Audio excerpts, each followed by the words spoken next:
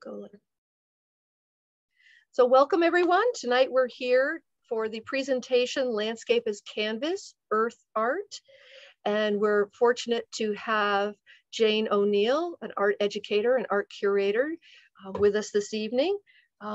What she shared with me earlier was that in the 60s and the 70s, there were artists like Robert Smithson, Nancy Holt, and Anna Mendieta, and they began a revolutionary practice of making art using materials from the natural world. So in this presentation, we're going to learn about the inspiration for this art movement from art educator Jane O'Neill, and she'll also offer some insight into the works of several leading artists, those that I mentioned earlier, as well as Andy Goldsworthy. So a little bit more about Jane. Jane curates and delivers art presentations throughout New England. She holds a master's degree in art history from Boston University and a master's degree in education from Harvard University. She's a New Hampshire native, and she's worked at some of the state's most esteemed cultural institutions, including the League of New Hampshire Craftsmen, where she served as executive director, and the Currier Museum of Art, where she held the role of senior educator. Jane has also taught at the college level for more than a decade, most recently at Southern New Hampshire University. And for more information about Jane and her programs, you can go to iamculturallycurious.com. And having said all that exciting information, I think let's get right down to our program and welcome Jane. Thank you for being here tonight.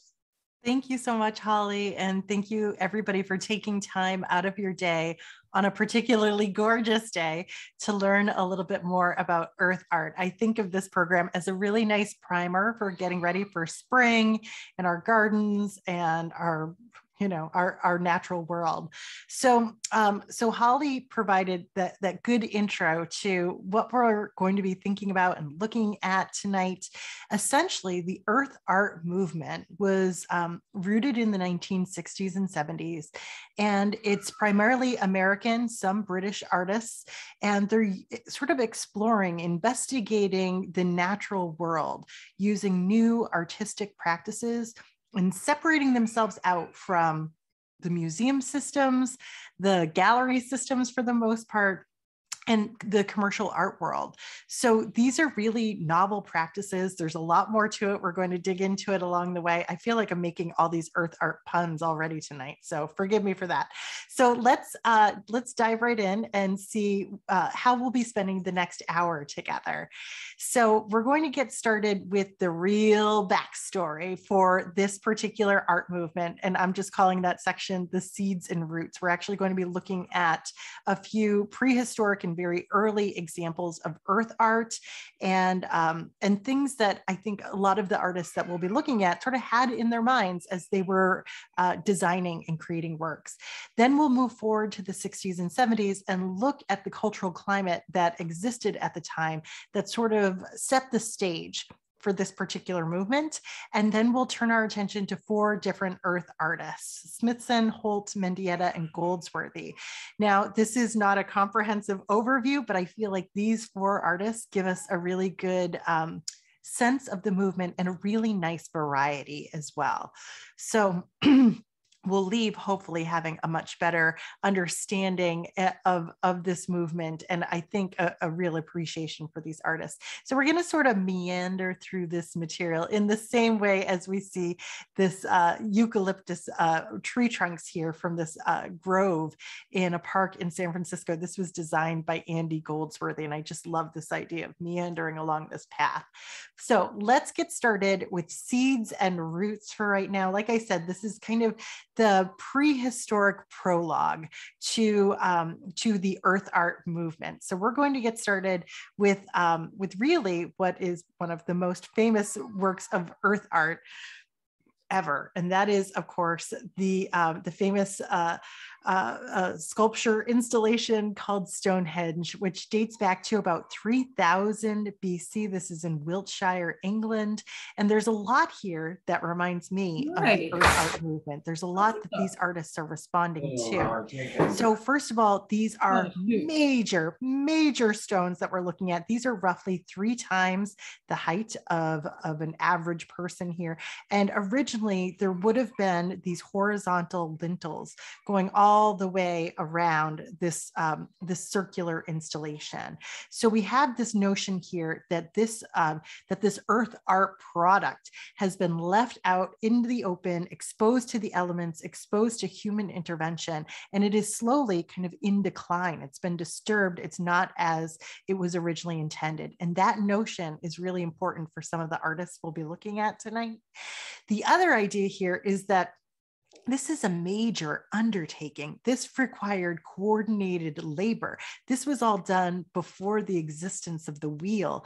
And so there's something sort of mysterious and metaphysical even about this particular work. What did it really mean? Was it a celestial calendar? We know that there are some nice alignments with the equinox and the solstice, but did it have a sort of a sacred function beyond that, a ceremonial function beyond that? It just seems like too monumental a work to have an insignificant meaning. So I think that lingering mystery around the true purpose of Stonehenge is something that that can also be sort of laid across as like another layer of meaning and understanding for some of the earthworks that we'll be looking at tonight. Now we're going to move forward just a little bit in history to look at the Great Pyramids of Giza in Egypt. And these are, of course, some of the largest pyramids in the world. And most often, we kind of loop these or group these under the umbrella of architecture. But in its purest form, what we are thinking about here are major rocks that have been cut precisely, moved over great distances, and placed into specific spots and balanced there so wonderfully that they've been essentially in place for since about 2500 BC. So this very solid composition, the pyramidal structure here, lends itself to the fact that it has not sort of declined in the same way as Stonehenge, though we know there were kind of superficial layers here that were more decorative that have been stripped away. Now, with the pyramids of Giza, you also have this notion of a relationship to the heavens, a relationship to the stars. There's some theories out there that say that this particular arrangement and also the size corresponds to the brightness of the stars in the constellation Orion relating to his belt. Some theorists have debunked that, but again, there's also this kind of otherworldly, like metaphysical wonder about these works, their significance, the monumentality of them, and this idea that there has to be kind of a greater purpose to them. Just a quick look at how incredible the pyramids are in terms of the scale and size, particularly the size of these stones. We've got a figure down here at the bottom, and we're looking up the edge of just one side of those pyramids, and the preciseness of the cuts and the way that they've been placed is really mind-boggling. So we're going to move from Egypt all the way to South America. We're going to look at the Nazca lines in Peru.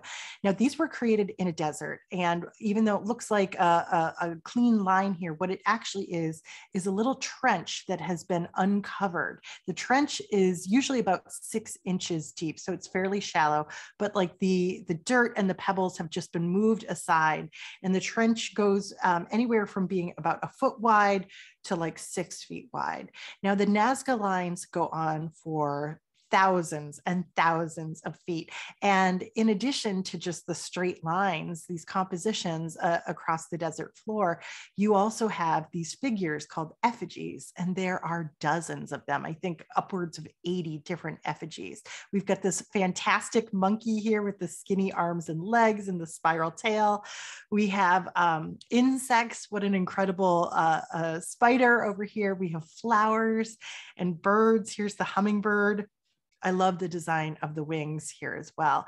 Now, we also have a human figure, very sort of mysterious, very otherworldly, why they would have this human figure seemingly waving upwards into the skies. Lots of ideas about that one. But let's go back to the hummingbird for just a moment and reconnect with this idea that this is art on a grand scale. Its purpose is still somewhat mysterious. In this case, it's been pretty well preserved because this is a remote location. There hasn't been a lot of human intervention here, and there's barely any wind in this desert. So nothing to really push these pebbles in the sand around. These lines have been wonderfully preserved. They were created somewhere between 500 BC and 500 AD. So over the course of about 1,000 years, and we can still see them so clearly today. All right, so now we are moving up to North America, and we're going to consider for a moment this tradition of mound building in North America. I mean, I think you can find similar mounds across the globe, but in particular, this mound over here is one of the largest in North America. This is in Illinois, and you can see it's about 100 feet tall. We've got a figure here down at the bottom, a few at the top. And so this was something that was done over 1,000 years ago. So of course, they didn't have excavators or dump trucks to do this. This is people digging up soil, transporting soil by hand, and creating a man-made mountain. For what purpose, we can still only speculate. There's ideas that this could have been a temple, that it could have had a mortuary function, but in the end, this is a massive monument here, and it was really about shaping and changing the landscape in order to produce it. You have a similar idea over here on the right. This is another mound structure in North America. This one's in southern Ohio, and it's got this wonderful serpentine shape to it. This is actually the largest serpentine effigy in the world. And this one dates back to about 2,000 years old. So once again, the scale of this is really impressive. It's over 1,300 feet long, and it would have been a massive coordinated effort of human beings who were dedicated to this project, creating something that essentially you could only see from the heavens. So once again, sort of these celestial, mysterious connections. So we'll go full circle in our seeds and roots here. We'll go back to Stonehenge and then to something sort of more modern idea of landscape art, which is the mysterious crop circles that started cropping up around the 1970s and 80s. These are, even though they were, I think, proven to be hoaxes, they're great examples of earth art. It's using these natural materials here to create these wonderful designs. But we have, sort of the big ideas encapsulated in a wonderful image like this. So let's turn our attention to the 1960s to the 1970s and consider the climate and the conditions that really set the stage for the earth art movement. So some of this will be about the art world, and some of this will be about what's happening kind of in popular culture, in current events. Let's start with art, because at the beginning of the 60s, you have the pop art movement in full force. You have artists like Andy Warhol who are obsessed with the superficial, with the commercial. Many of his works of art actually look exactly like commercials. They're indistinguishable from advertisements. These are his Coke bottles over here. And then on the right, we have a soft sculpture from the artist Claes Oldenburg. This is from 1963. And doesn't it just remind you of, stopping by McDonald's or something, it's just a fantastic French fries and ketchup here. But again, it's this reminder of like the consumerist culture. It's the open embrace of the capitalist system. And it's also this idea of consume, consume, consume, and waste, the corresponding waste that goes along with it. And in the 1960s, there is a rising tide, a rising awareness of the pollution that is that's created by such consuming. So now, certainly, the earth art movement is sort of created in response to this, as a rejection against this. Earth art is in more ways than one sort of inspired by the minimalist movement in art. And here's a great example of a minimalist work of art.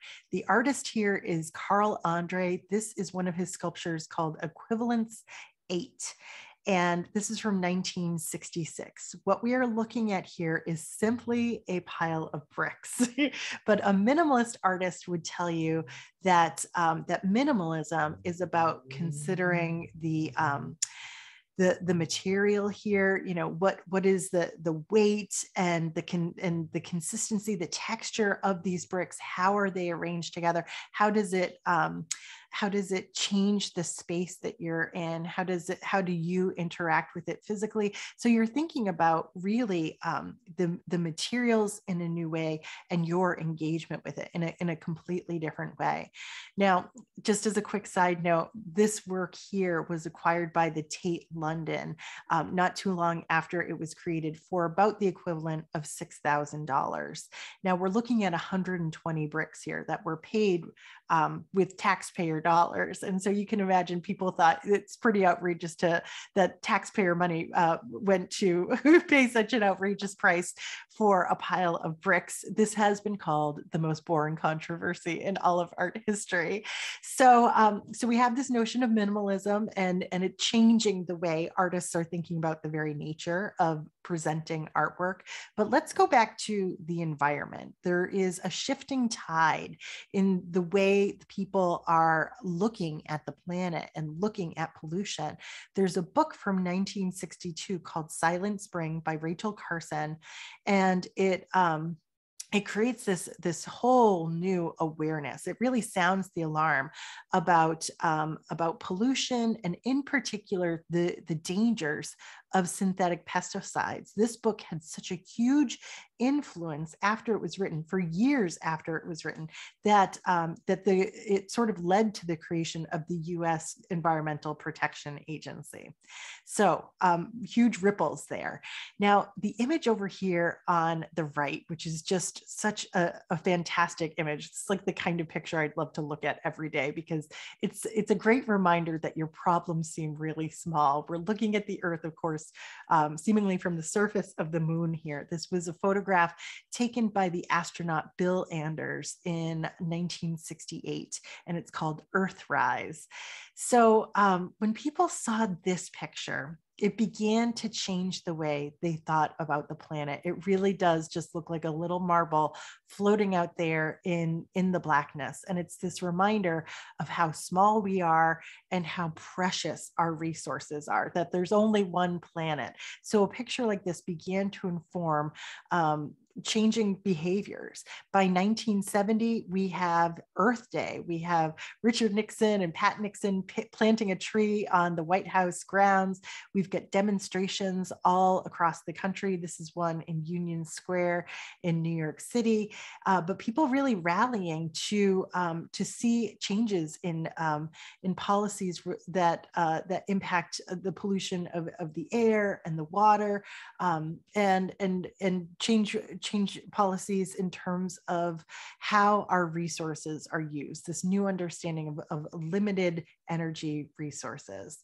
All right, so we'll sort of round out this section with one of the most famous ads associated with this movement, and this was from Keep America Beautiful. It was the 1970 ad about pollution, where there was a Native American figure who sort of moved through the landscape, noting just how sort of trashed and polluted it was, and then he turns to the camera with the single consequential tear running down his face, reminding us all how connected we should be to nature. And of course, incidentally, the man who played the Native American was not, in fact, himself a Native American. So it's another way of kind of sounding the alarm of reinforcing this notion that all Americans should be more connected to the environment and to the landscape that surrounds them. So all of this is a wonderful precursor for what we begin to see in the art world towards the late 1960s. And here's a great example of what you begin to see. In galleries, artists are exhibiting piles of dirt. Can you imagine? People, I can imagine that this was a very tough pill for a lot of people to swallow. There's a kind of like conceptual, minimalist way of displaying it on these little mirrors here, which seems to kind of double the amount of dirt that we're looking at. But this is the stuff that we wipe off our shoes when we go into our houses. It's also the stuff that we grow our food in, and reconsidering dirt and soil in a new way was certainly a novel artistic practice. Now, this work here was created by Robert Smithson, so we are going to turn our attention to him. He's really our first and probably our most important earth artist here. Here are two great photographs of him, probably in his early 30s. Now, he coined the term earth art. He was also the founder of the movement itself. He grew up in New Jersey, and he went to art school, and shortly thereafter he's living in New York City. He's kind of trying to eke out a career as an artist, and he does get gallery representation, and it's that gallery owner that begins to introduce him to all of these minimalist artists, including Carl Andre. So he's running in these avant-garde circles, and one of the artists that he's introduced to is Nancy Holt, who we'll also be meeting tonight, who ends up marrying Robert Smithson. They become husband and wife very quickly. And we'll talk about that connection a little bit later. But all of these relationships have a huge impact on the way these artists are thinking about engaging with, the landscape in a novel way and creating works of art that really challenge the viewer, challenge the audience. So I love these images of Robert Smithson. These are from the late 1960s. This is him with a work similar to those piles of dirt that we saw before. These are just cases of rocks.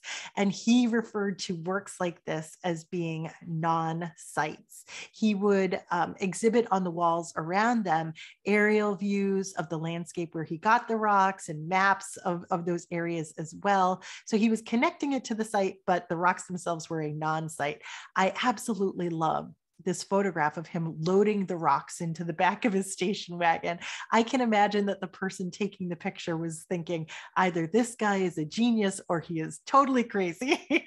So Robert Smithson is actually the real philosopher of this movement. Everything is sort of comes from his thinking around this. Now, just to give you a sense in terms of how he thought, because he was writing these treatises all the time, but he wrote an essay about these kinds of works, the non-sites, in 1968. It was called A Provisional Theory of Non-Sites. Here's just a little snippet of it. This just gives you a sense in terms of how his brain works. He says, this little theory is tentative and could be abandoned at any time. Theories, like things, are also abandoned. That theories are eternal is doubtful. Vanished theories compose the strata of many forgotten books. So you can almost visualize the way he thinks about theories as being these material things that seem to like pollute not just libraries, but intellectual thought. So it's interesting to be able to see how his mind works. Now, he's also interested in something else called entropy, and that is the second law of thermodynamics, this idea of the inevitable depletion and collapse of systems. Now, for Robert Smithson, the reason he's interested in this is because he looks at, the history of the 20th century. He looks at America since World War II, and he thinks, we all talk about progress as like this steady march forward to a better life. But what he saw instead was this sort of breakdown of systems, and he related it to entropy. So he saw what started with order moving to disorder and then moving to chaos and collapse. And he saw this happening in civilization, but the first place you see it really is in nature. So he developed this installation that's simply called Dead Tree, and that is exactly what we're looking at. The photograph is more recent because this is a more recent staging of the Dead Tree according to his specifications. And so, of course, what we're looking at is just a tree that has been unearthed and it's dying. If you have really good eyes, you might be able to notice that he has installed these mirrors around around it as well. So as you walk around this dead tree, you might also see little bits of yourself with it too. But the purpose here is to see like shriveled up leaves and, the roots that are kind of also shriveling up at the same time, to see entropy at work with a dying organism like this one. So after all of this, Robert Smithson decides to spend a little time outside. So we see him here in the UK. He's standing next to a Neolithic tomb over here. And then he is at, I believe this is at Arches National Park over in Utah. And he is, standing next to Balanced Rock, which is this famous monument where sort of like, the Old Man on the Mountain in New Hampshire, the Leaning Tower of Pisa, everybody's just kind of waiting for this really impressive balancing game to collapse. So he begins thinking on a grander scale. He's really attracted to these kinds of works, natural, man-made, otherwise. And so that leads us to the Spiral Jetty. And we're going to spend a little extra time on this work because it is the iconic work of the earth art movement, or the land art movement. So the Spiral Jetty came into being in 1970. It was funded in part by a grant, a $9,000 grant by his gallerist. And we can see here, this is kind of an unnatural extension of the landscape. This is the Great Salt Lake in Utah. And so we see this straight line, the spit that comes out, and then it coils onto itself in this counterclockwise motion over here. So there's something about it that seems natural. We see spirals throughout the natural world, but it does not seem like something that could happen naturally. So, and of course, it's made out of natural materials. Let's turn our attention to how it was made. Robert Smithson had a 30-minute video created on just how the Spiral Jetty came into being. And so you can see that he was using heavy machinery. At first, he couldn't get a contractor to call him back. Nobody was really interested in this art project. The man who he finally worked with commented years later, the most important thing I've ever done actually served no purpose whatsoever. So in the end, what they made was it's about 1,500 feet long when all is said and done, and it's about 15 feet wide throughout. So this was a major movement of rock and earth and salt in this case. And it's worth mentioning that the reason in these photographs that the water looks so pink is because the Great Salt Lake is, it's a terminal basin. The reason it's called the Salt Lake is because the water can't flow out of it. It just flows into it. So, as the water keeps evaporating, all that's left are these minerals and this salt, meaning that almost nothing can live inside the Great Salt Lake. It's sort of like the Dead Sea that way. So there's just these tiny microorganisms that sometimes turn the water pink. The color was very attractive to Robert Smithson. He talked about being drawn to the sort of scarlet bleeding streaks in the water. And he even compared the Great Salt Lake to the primordial seas. He was such a heady guy. So I mentioned before, we talked before about some of those prehistoric precursors to earth art and to land art. And so we can see that spirals were featured prominently in earth artworks, in the northern and in the southern hemisphere, with the Nazca lines and the mounds here, in this case from Ohio.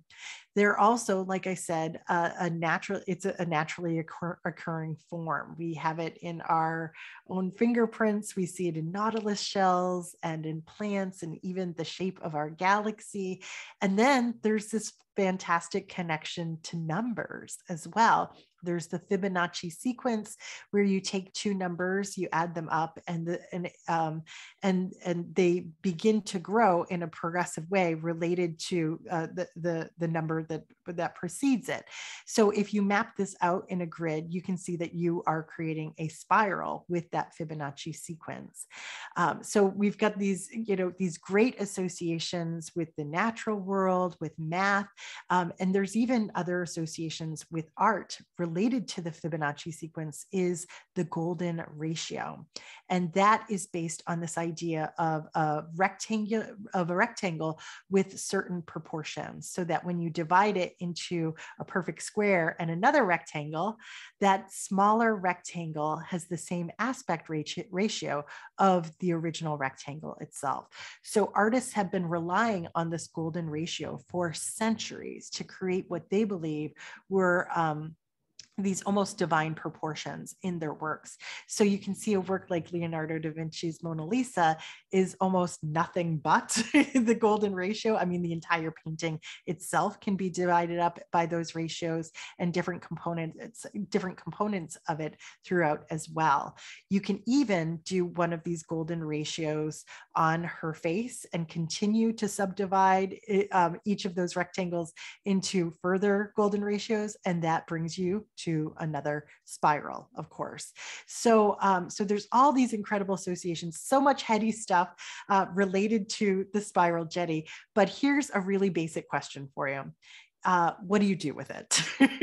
Are you supposed to go and visit, or do the photographs themselves suffice for it?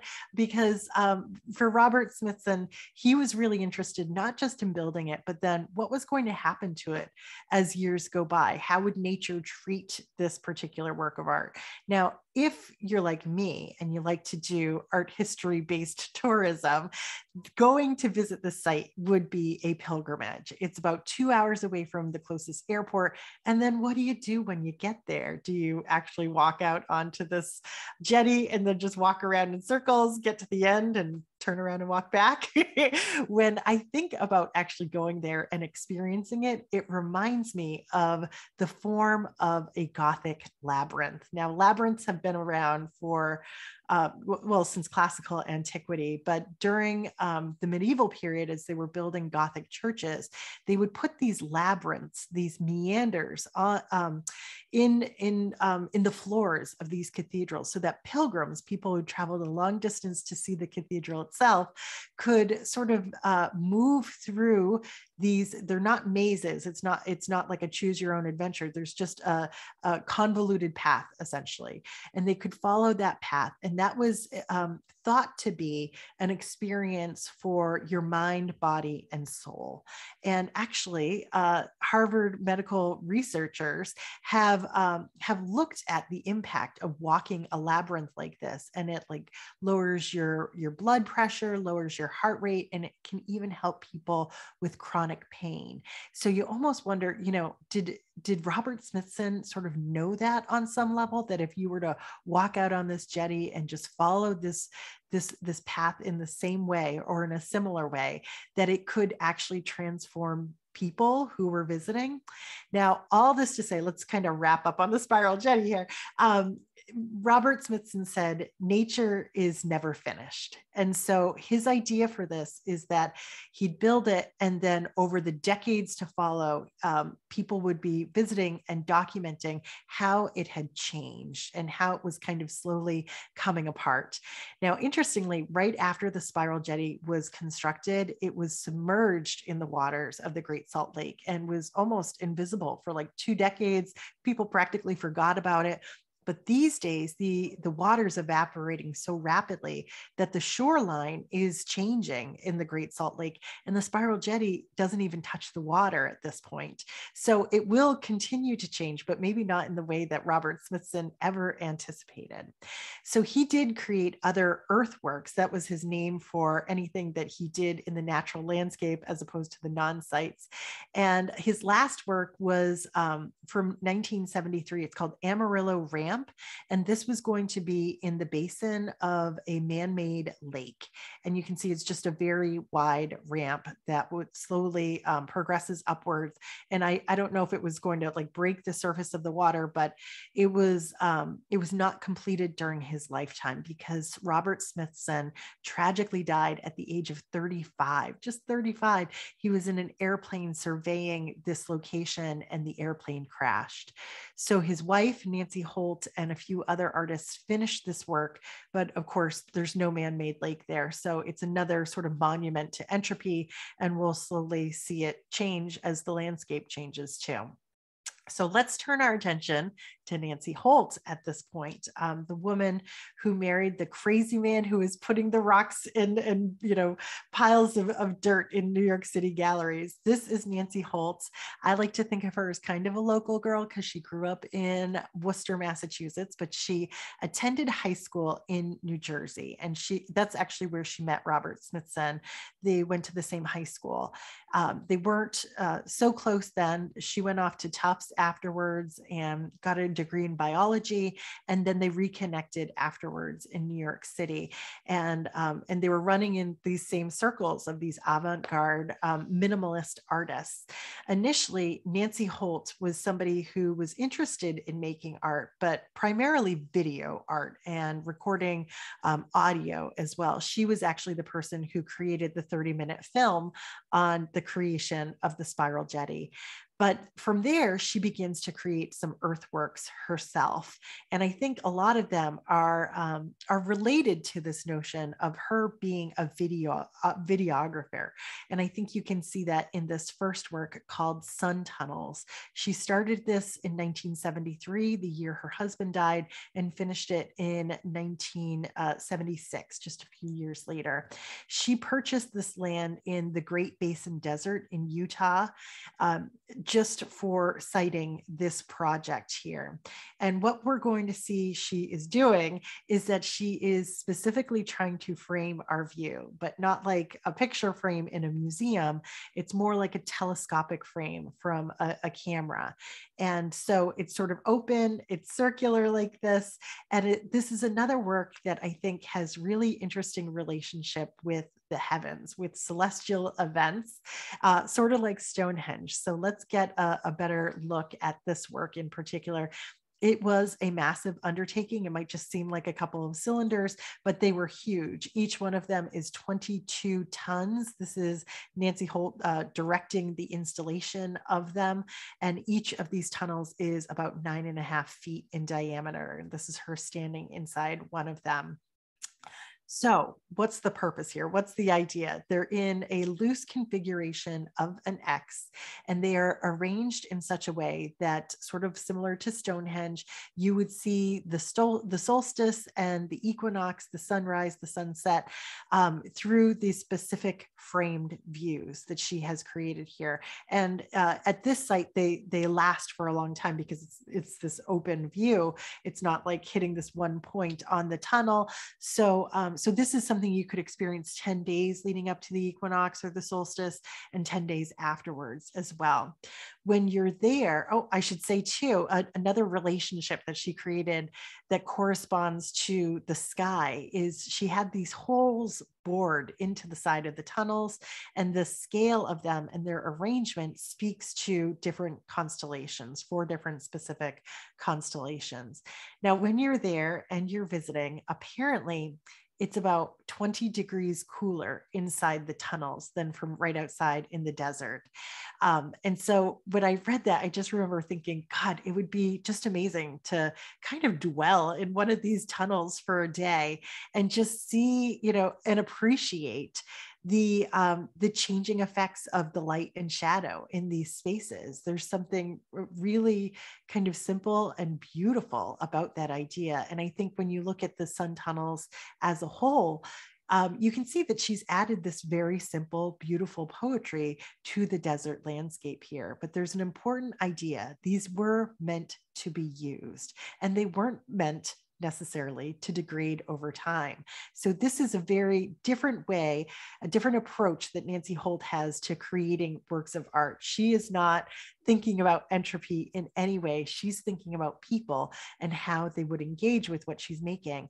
What we're looking at here is another project from the 1970s. This is called Stone Enclosure Rock Rings. And this is on the campus of Western Washington University. So this is absolutely something that people are supposed to visit and engage with.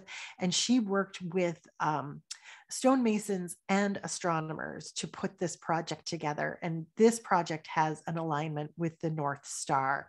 Once again, she is using, I think, this background in videography or video art to frame up views for us. And I think that this image over here on the left is so fantastic because even though it's just two concentric circles, you have this, this hallway of portals here that I think makes it seem so much more substantial than it actually is. It seems like a really interesting work of art. And it is, like I said, something that you're supposed to go and experience. Nancy Holt was a forerunner in public sculpture, in public art, and integrating it into public parks and public spaces. And perhaps the best example of that is her work called Dark Star Park from 1984. This is in Alexandria, Virginia. Over here on our left is the before image of what this space in Alexandria looked like. It was abandoned, it was trashed, it was ugly. And then she came along, she created these concrete spheres and a landscape that they could be integrated into. And of course, now we see the positive usage of this space, this beautiful space in the center of Alexandria. So from another perspective, we can see those spheres again. Some of them have holes bored into them to sort of train our gaze again. We see that there are these little round reflecting pools that relate to the spheres, as well as a round tunnel or portal over here. So it's all fully integrated. It's like an immersive experience in this park. When we look at it from overhead, there are those little reflecting pools here. We can see that it extends across the street. There's two more spheres here, along with a couple of posts and some black stuff on the ground. Here is Nancy Holt just after the completion of this work, and she's standing next to those posts with the stuff on the ground. Now, what is that stuff? It's almost like the predetermined shadow, because every year on I believe it's on August 1st at 9:23 in the morning, the shadows from the spheres and those beams line up with the black stuff on the ground, and it marks the anniversary of the day that this land was purchased by a man named William Henry Ross in 1860. Now, the purchase of this land is not something that I think people in town normally celebrated, but you can see everybody turns out to sort of see what seems like a celestial, momentous event that is going to happen. Think of the civic pride that comes from something like that. This is, it's a space that is meant to be used, and it creates such a strong sort of community connection here because of her design. So we'll finish up with Nancy Holt very quickly here with this great image of her and Robert Smithson, probably from the 1960s. Now, he died when they were 35 years old. She lived for another 40 years. She never got remarried. She spent her life making these incredible projects like this all over the globe. And she received numerous awards for it, but in my opinion, not nearly enough. And she also worked to preserve the memory of what her husband had accomplished too. So Nancy Holt died in 2014 at the age of 75. And her will created the Holt-Smithson Foundation. I highly recommend going to their website. Beautiful images, such great information about the two artists, their approach to their work. Interestingly enough, the will also dissolves the foundation in 2038. That would be on the occasion of their 100th birthdays. And it's sort of like, sort of like letting nature take over again, right? There's a little bit of entropy in that. All right, so let's turn our attention to Ana Mendieta, and I'm seeing we're a little bit, low on time, so I'm going to talk even faster now. Ana Mendieta was a full decade younger than Smithson and Holt. And so she was living in, well, she was in college as Robert Smithson was creating the spiral jetty. So she's a little bit behind the curve, but she will ultimately go to New York City and eventually run in these minimalist art circles as well. Like Robert Smithson, she actually died a very tragic and premature death, and we'll touch on that a little bit later. Ana Mendieta was born in Cuba, and she lived about the first 12 years of her life there. These are her parents. Here she is at the front and center. And because of a project called Operation Peter Pan, she and her sister were able to leave Cuba at this young formative age and stay together, but they were separated from their families. This was sort of like, they were like political refugees. They went to Iowa. They lived in foster homes, in orphanages. They went to reform schools. You can imagine that this would have been really traumatic experience for a young person who came from an upper class background, very comfortable background.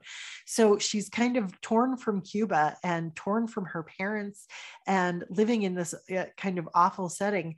And so art becomes a refuge for her. And so even after she is unified with her family, she stays in Iowa and she goes to college there. She gets a BA, an MA, and an MFA while she is at the University of Iowa.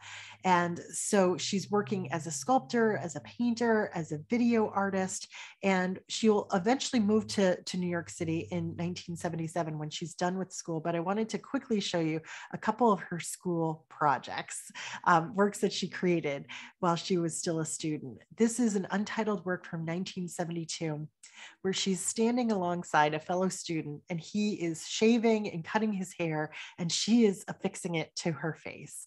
So she's kind of playing with gender fluidity here. She's doing things that I feel like most Americans are only just beginning to think about and talk about, but she's also experimenting with hair, which is dead skin cells, but it also grows and it can also be like severed from your body. So she, this is kind of like her first sort of dip of her toe into working with organic materials.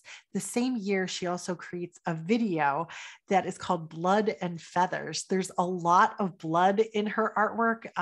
She's always been interested in issues of violence against women. So she tries to make strong statements in her work, even from the same time, or even from this early period in her work.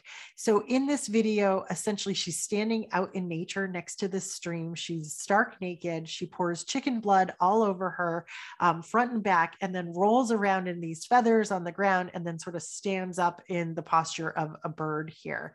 So once again, working with organic materials, there's, seemingly like references to maybe Catholicism, maybe some Santeria here.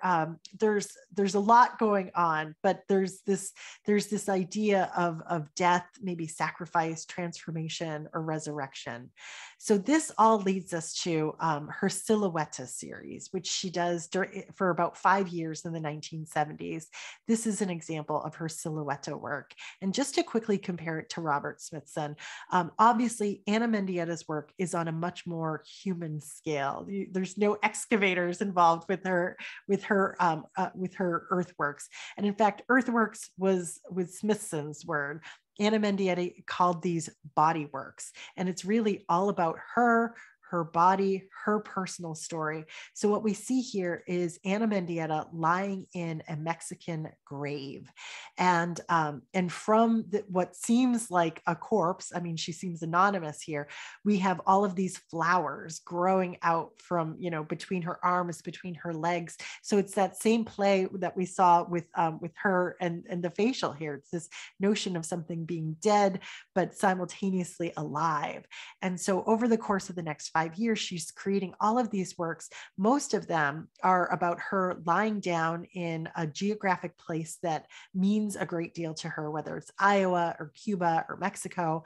She uses that silhouette as sort of the beginning of a work. So it might be filled with blood or something that looks like blood. It might be set on fire. It might be frozen. Sometimes she leaves her body there for the picture as well. But these are ephemeral.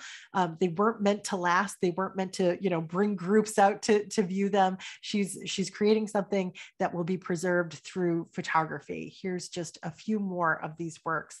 And here's what Ana Mendieta said about them. She said, "I've been carrying out a dialogue between the landscape and the female body based on my own silhouette.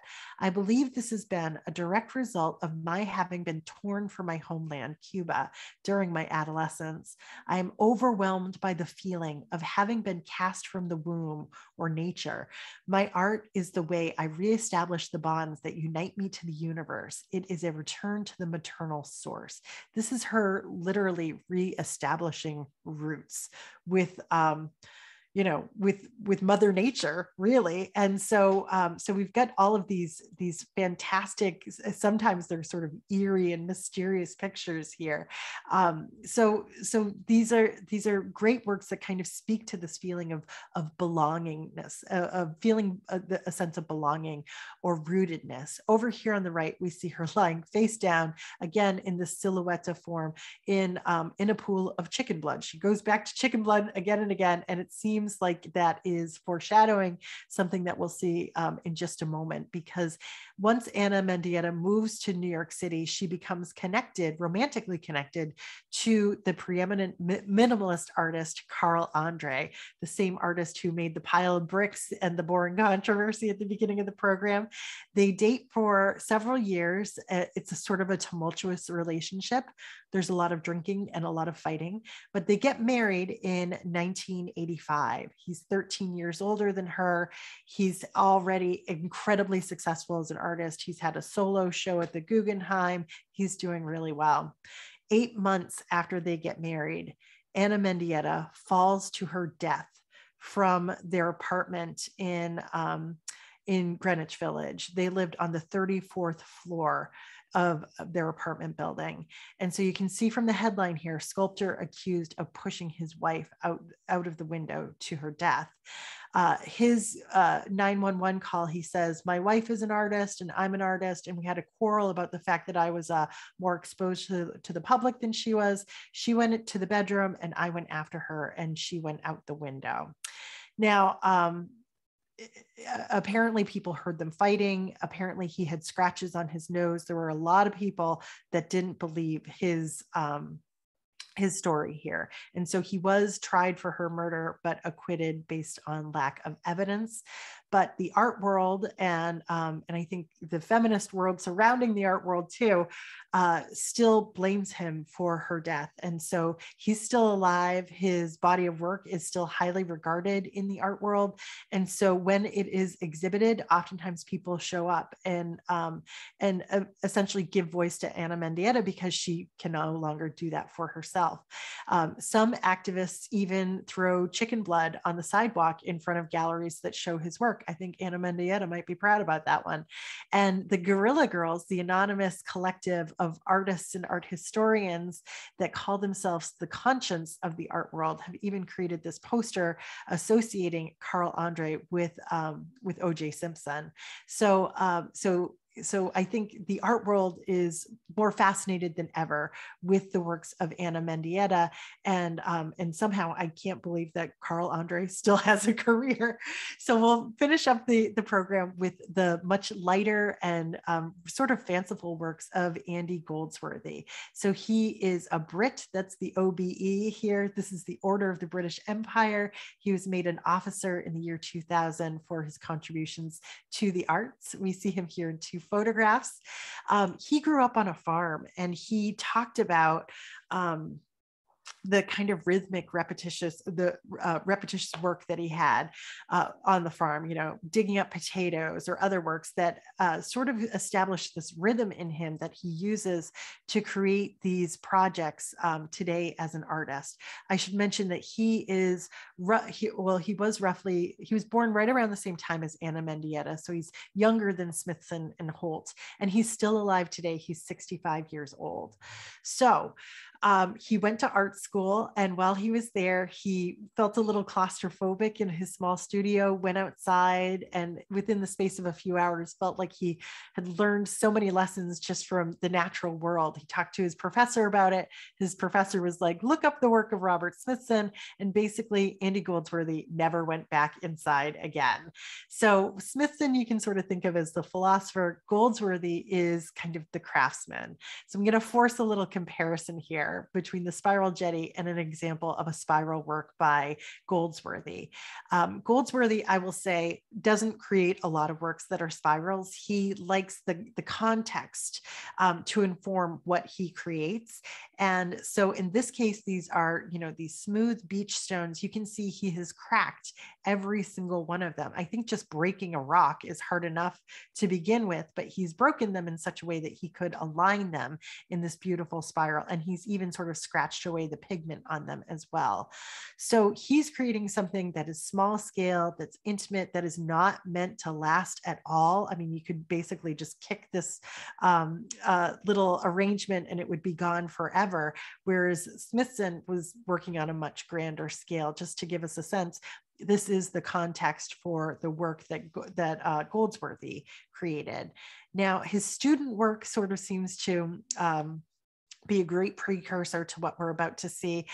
In this student work here, he just took the chaos of all of these beach rocks and created what is almost a straight line leading out to the water. And it's ephemeral. It's not supposed to last. These stones almost immediately started sinking into the sand. People kicked them. They were washed away. But he was creating something with natural materials that essentially nature couldn't create on its own. So from there, he gets really interested in rock stacking and rock balancing. These are assemblages from the late 1970s on kind of a grand scale, a pretty impressive scale. In the next few years, and I should say, these works don't last. He takes photographs of all of them, and the photograph is the evidence of the artwork. It's not like he's ever bringing crowds around to look at this. It's really just his intimate engagement with nature, and then it's gone.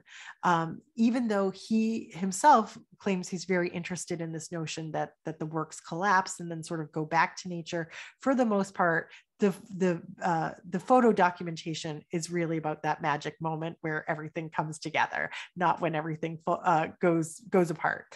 So in the next few years, he continues to do rock stacking, and you can see these are really impressive impressive rock balancing. He's considered the father of modern rock stacking. I have a 3-year-old son, which means that there are rocks everywhere in my house. So I was sitting at my dining room table the other day, just trying to put, a stack together, and I couldn't get past 3 rocks. So I encourage you to give it a try next time you're outside. In addition to rocks, he uses a lot of sticks in his compositions. This was a composition he made in Colorado in 2006. It's a wonderful work because, it reminds you of, the structure of the ripples in water. If you throw a stone into water, it also reminds me of the planet Saturn. But he had to go out and he had to find kind of the perfect sticks to use in a composition like this. And he said it took him way longer to find the sticks than to make the composition. Takes the picture, and then it all sort of floats away. It doesn't last for long. Here is another work made of sticks. These are sycamore sticks, and it's on a larger scale. It looks like a giant serpent, doesn't it? It almost reminds me of that serpent effigy that we saw before. And this was one where I think one of the endearing things about Andy Goldsworthy is that he fully admits that this can be a really frustrating process. And he was working on this in the rain. He said, the work is becoming irritating to me. That's what he wrote in his his journal. He said, still very windy and wet, but he seems, determined. Well, he's inspired by the setting, by the available materials, and works from there. It's not like he designs something in his head or on paper and then sets out to go and create it. He goes out to nature and he works with what he sees. Other works, more recent works with sticks. Here he's created this little bridge that doesn't span the water, but it instead sort of emerges and then goes back into the water over here. And this absolutely remarkable arched doorway here. You can only imagine how many times these things collapsed in the process of building them.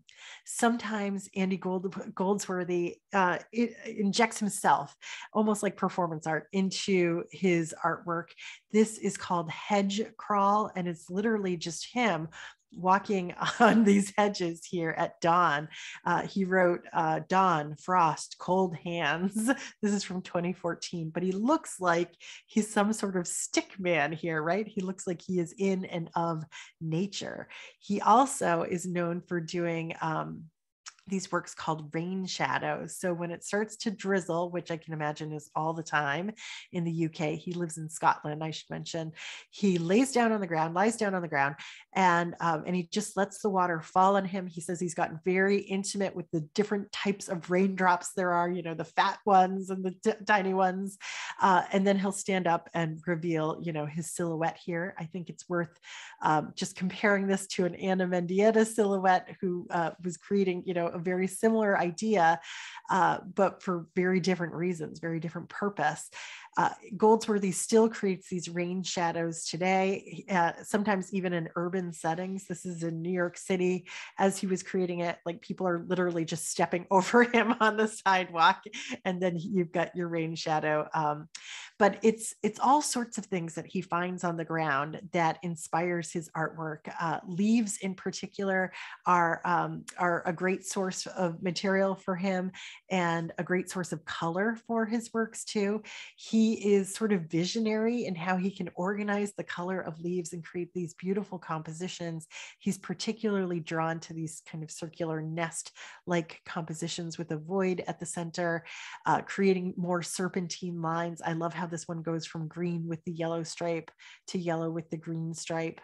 And then his use of these yellow leaves in particular is absolutely mind-boggling to me. This is a sycamore tree with its leaves kind of grouped together right here at the root system. My 7-year-old son said, "Oh, it's like the floor is lava here." I mean, he has transformed the forest floor into something otherworldly, absolutely magnificent. Here he's just used the yellow leaves, I think from an elm tree, just to create this kind of lacy line across these rocks here in the water. And then sometimes he just uses his own spit to transform these leaves and to make them sticky. Here, it almost looks like he's created a sweater out of leaves for this branch over here. So he's very inventive, and he's, obviously still working today. So he's had this long career, and there's a great variety in his work. There's also this illusion sometimes of simplicity. He likes to work in snow and ice. And you look at something like this, which is really just stacked snowballs, and you think, well, I could probably do that, but you probably haven't. So in Scotland, it doesn't ever really get too cold for too long. So he has this kind of frantic pace. When snow is available, he can make a composition like this. When ice is available, he can break up icicles and reform them into really interesting shapes. This one here with this, once again, this kind of serpentine line that seems to go in and out of this rock here is really so incredible. You can find videos of him at work on YouTube, and he's literally like just breaking icicles. Sometimes he's chewing them down and reforming them together and just kind of using a little bit of water to reseal them back. This ice sculpture is particularly mind-boggling to me, the starburst that he created. And it was something that collapsed 2 days later and just shattered to a million pieces. So we're so lucky that he's able to snap these photographs of what he creates. But once again, they're not meant to last, and they're not meant to draw crowds. It's his experience in nature. Sometimes he goes far afield. He went all the way to the North Pole to create these round portals here. He used indigenous techniques in terms of cutting the snow and building these archways. I have to just state for the record, it's really hard to build an arch, and he's done it here 3 times or 4 times over. Incidentally, because he did this on the top of the world, if you move through any of these portals, you're heading south, which is kind of cool. And they sort of frame up the landscape, sort of similar to the Nancy Holtz that we've seen so far tonight. So we'll end with Andy Goldsworthy going back to stone for a moment. This is a stone wall that he created at Storm King, which is an outdoor sculpture park in New York State. And his serpentine wall here is sort of loosely inspired by an old like fieldstone wall that was kind of falling to ruin that was already on the property. So he came in with a team and they constructed this wall. At the time, it was his first museum commission for permanent work in the United States. The wall is mostly about 5 feet tall. It's 2,000 feet long, and it's more than 15 tons of rock. So, so this was a major undertaking. And you know, why? What's the point here? I wanted to just show you how it kind of moves through the landscape here and how it circles and includes and excludes different tree trunks here. I've read a lot of interesting interpretations about this work. Some people think that it's sort of a statement on American culture and how we so love to take sides on different issues. I think that, you know, that seems to hit the nail on the head for me, but it also reminds others of Robert Frost and mending fences, and this idea of, you know, good fences make good neighbors, even if those fences are absolutely unnecessary, just keeping, you know, not livestock away from each other, but different kinds of trees away from each other. So there's a lot of poetry, I think, embedded in a work like this. You'll notice in this image that the wall is built in such a way that it looks like it's just going down into the water. And here you can see it goes down into the water and then it re-emerges on the other side of that body of water. And it's a straight, plain old wall here from there on. So I think he's got a sense of humor. So we'll wrap up tonight just with a quick recap of these 4 main artists that we saw and an appreciation for their contributions. We start with Smithson, who was our philosopher, our theoretician. He came up with these key concepts. He made them valid and he created it on a grand scale. Then we had Nancy Holtz, who had a very different approach. She brought the heavens down to earth and she built things that were made to last and made to bring people together. They've become sites and gathering spaces. And then we saw Anna Mendieta, whose work was so personal. It was her excavating kind of this emotional pain that she endured, her explorations of her body, her gender. They're very raw, they're very powerful, and they seem to kind of foretell this tragic death of hers. And then we finished up with Andy Goldsworthy. Aren't these just such great works? He was our craftsman. He was the person who was creating these incredible ephemeral constructions and engagements with the landscape, producing something that nature itself never could. Andy Goldsworthy once said, "We often forget that we are nature," all capital letters. Nature is not something separate from us. So when we say we have lost our connection to nature, we have lost our connection to ourselves. So that's probably a good note to end on and a good reminder to go out and get your hands in the dirt sometime soon. So I'll end now and I'll welcome any questions or comments you might have about the earth art that we looked at tonight. Well, Jane, I just have to say that I'm never disappointed in your programs. They're always extremely fascinating. I'm always listening to you, and then I'm on looking things up on the computer as you mention them and trying to take notes. And I'm just so excited about everything you're sharing that I'm delighted that you're allowing us to record this, because I know I'm going to have to go back and watch this again. So I just want to say thank you for a spectacular presentation and just something that I found really very interesting and inspiring. Our group has been very quiet in chat. So I don't have any questions in chat, but if anybody has anything that they'd like to ask, please don't hesitate to unmute and speak up and share your questions or your comments. I'm curious, has anyone ever seen these in person? This is a remarkable presentation, so knowledgeable, and I was mesmerized. I have seen the things at Storm King, and yes, and I have seen that, and I've seen photographs of other things, but I'm so appreciative of your sharing your knowledge so beautifully.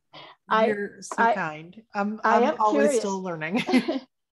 I'm curious if you've ever seen the Sculpture in the Wild in Montana. No, I haven't. I'm not familiar with that one. Oh, you must look it up online. It's called the Blackfoot Pathways, and it's an outdoor installation of huge things made of wood and whatnot. Very reminiscent of Goldsworthy. Please, it's called Blackfoot Pathways. You are going to want to visit. That's the problem with all these places, right? You have to go and see it. Yeah. So it really made me happy to remember my time there, and I look forward to maybe hearing some more from you. So thank you very, very much again. Thank you for coming tonight, and thanks for your kind words. Mm-hmm. Like I said, I'm always learning it. I gave this program last week, and somebody asked me if Andy Goldsworthy had any work in a nearby sculpture park to where I lived. And I was like, oh, to be honest, I haven't been there yet. I don't know. And somebody emailed me after the fact and said, Andy Goldsworthy is going to be at this sculpture park in New Hampshire next month. So if anybody became a big Andy Goldsworthy fan and feels like taking a little drive, I think you can meet him next month. I think it is May 12th. And the website for that is called Alnoba, ALNOBA. I'll put it right here.